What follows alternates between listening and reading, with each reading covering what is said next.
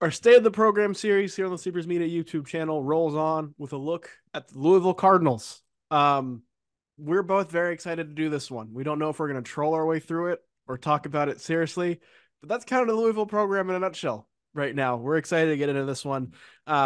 If you are new to these State of the Program videos, we'll walk you through how we're doing this. We're looking at 45 of the best and most interesting programs across college basketball, addressing where we think the program is at currently ahead of the 2024-2025 season. We are grading them in 5 different categories, looking at their departures, players that have returning, incoming transfers, incoming freshmen, and then overall vibes, just the feel around the program. Riley's going to give them a rating 1 through 10 in each of those 5 categories. I'm going to do the same. We add them together at the end. That gives you a final score out of 100, and that is how you are doing your state of the program this offseason. Kansas is the leader in the clubhouse right now, unsurprisingly. They got a 92 out of 100. But we've been going through these, and a number have gotten sub 50 out of 100. So I know grading scale wise that's failing, but that's not getting a 50 is not terrible with the way we're going through this. Riley, we're going to start with the departures, which is everybody on Yep. this Louisville team. But as we were discussing, that may not also be a bad thing. hmm So how do you rate their departures 1 through 10? One being really, really hurts, 10 being you're not going to miss them at all. Yeah, Louisville, you don't have to worry about being below 50 on this. I'm just going to go ahead and say that now to Card Nation. Better days are ahead, and we're going to kick it off with as high as it possibly can be. You're getting a 10 for your departures.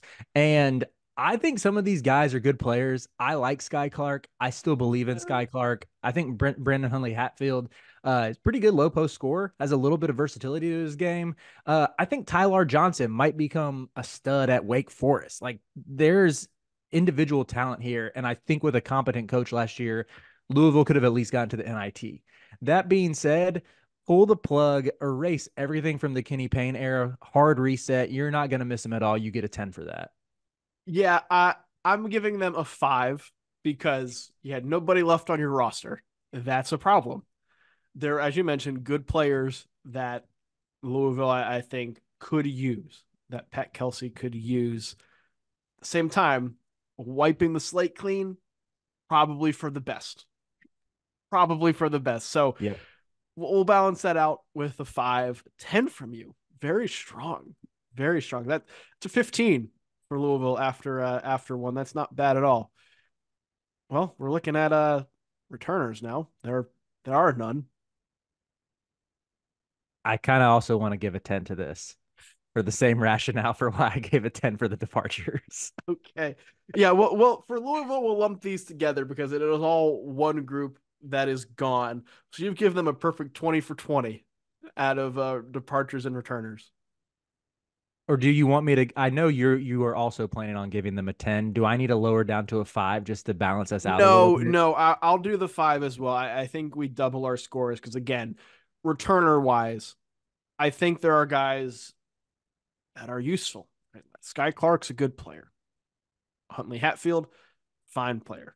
Ty-laur Johnson, again, kind of to your point, there are ways you could use him. I think there are guys on this roster, there are ways you could use them. So There's a where are lot we at right now with their score? there's a lot of guys who I don't think you could use. And that the fact that they are not returning, or the fact that they left, is a good thing. And the fact that you don't have anybody returning, I think is a good thing too. So they're at a 30 right now. Let's go, Louisville. Louisville. Great Yeah, start. it really is. For context, I would go back and watch more of these videos. For context, this is a really good start, and considering that you lost everybody and bring no one back, you're They're in in a the really, catbird really, seat. really good spot, Louisville. So I know we went through that pretty quickly. Obviously, the meat of the conversation is going to come in here, talking about the incoming transfers, because you have 12 new guys to the program. 11 of them are transfers. I know Ali Khalifa and Kobe Rogers transfers from BYU and Charleston, respectfully, going to redshirt this season. So you're looking at 9 that are going to be in their rotation.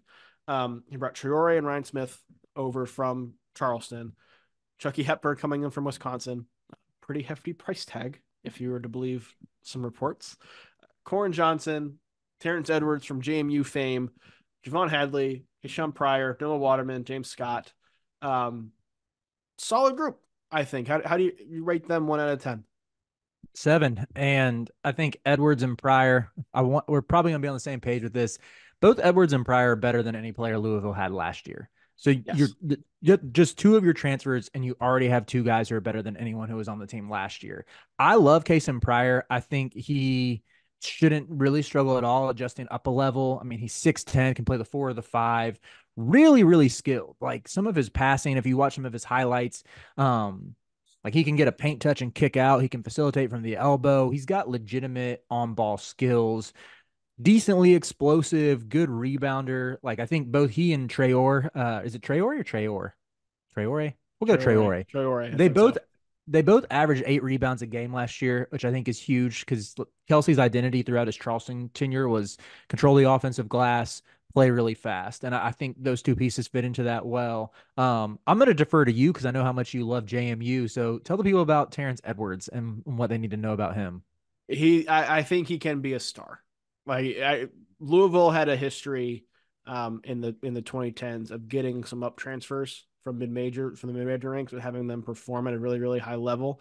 I think Terrence Edwards is another guy who can come in and be an all ACC caliber player and Mm-hmm. be their guy. I don't know if he's a first team guy, but he's going to make one of those three all ACC teams. What he can do with the ball in his hands, but making for others, creating for himself off the bounce. He can score from all three levels, off the dribble, catch and shoot. He's got good finishes around the rim.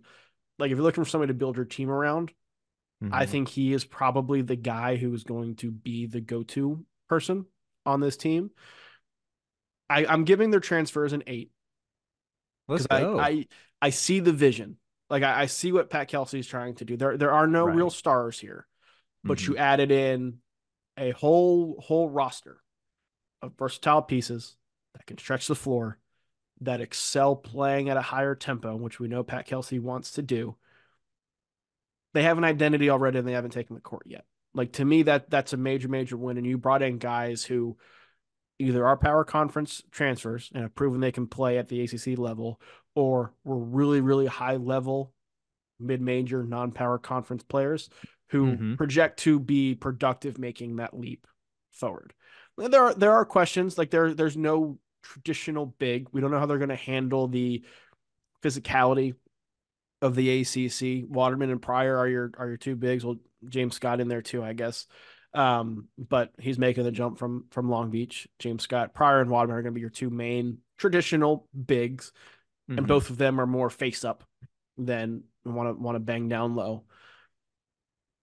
But that's also what Louisville wants, and they're going to pose matchup problems for teams on the other end. They're going to draw bigger bigs out to the perimeter, and that's Right. what Louisville wants to do. I think Hepburn. I've been high on Hepburn's game. I think he was somewhat limited Mm-hmm. by Wisconsin's style, and I know it's worked for Wisconsin, but I think he's gotten more that he can show. Corin Johnson, I think, was an interesting piece for Washington. I think them with Terrence Edwards in the backcourt, that could be a fun trio. That could be a fun trio for sure. Then you add Pryor, Waterman, Hadley in there as well as kind of a stretch four.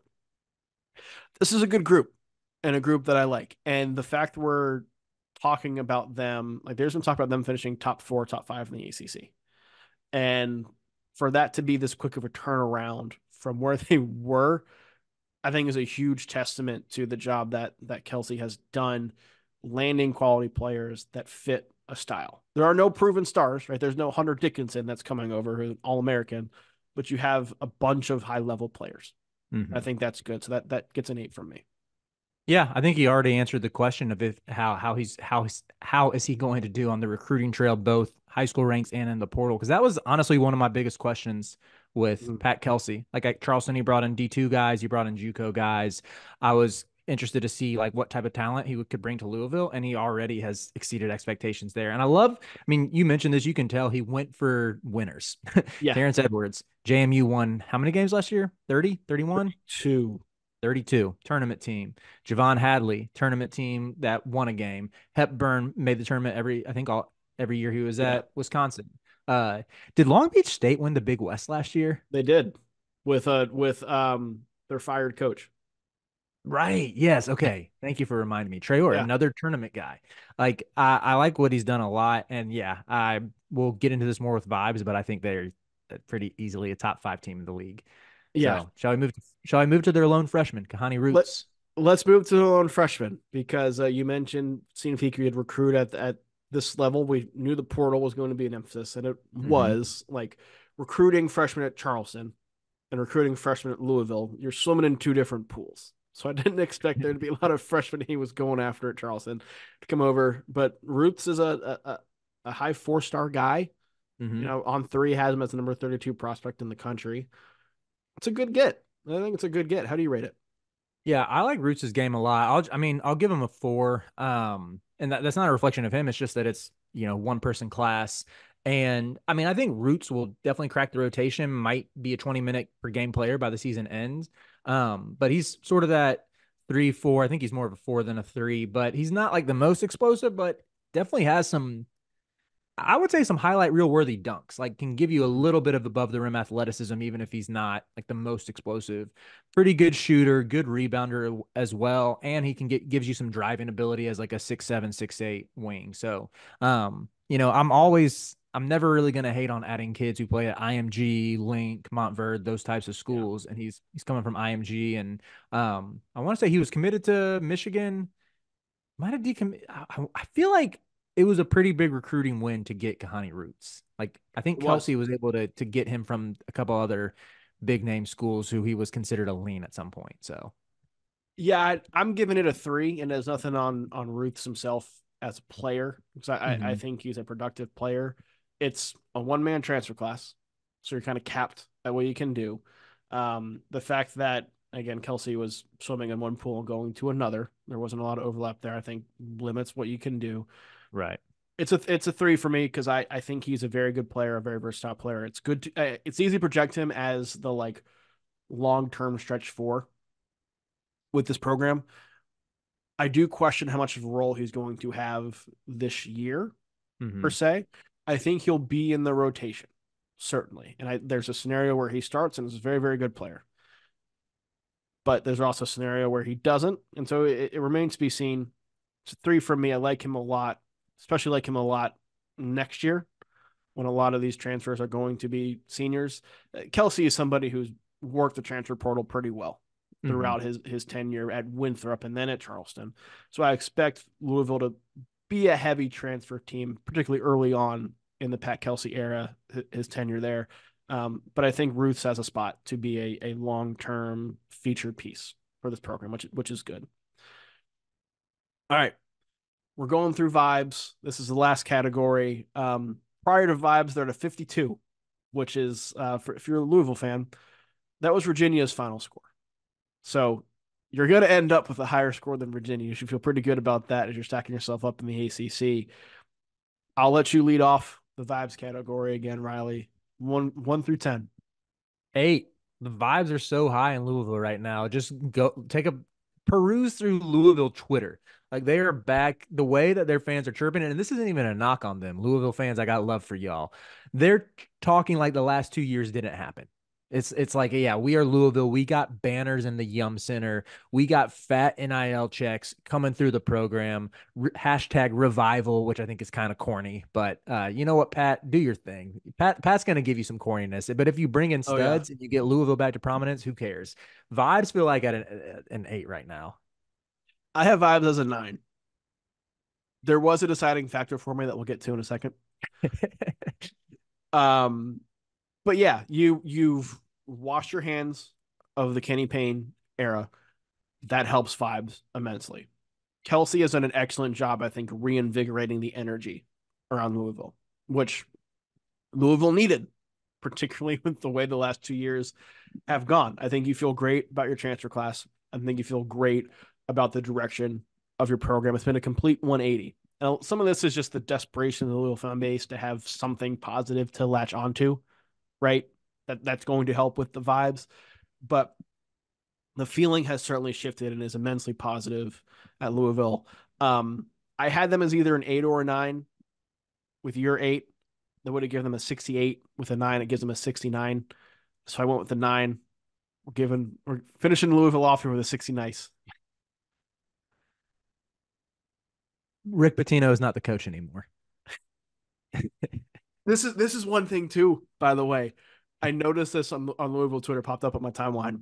So speaking of Rick Pitino, the restaurant where the you know interaction, the 15-second interaction happened, Kelsey like took a picture there with his parents, like in front of the sign and everything, like at the restaurant. And Louisville fans were like, "Oh, is this?"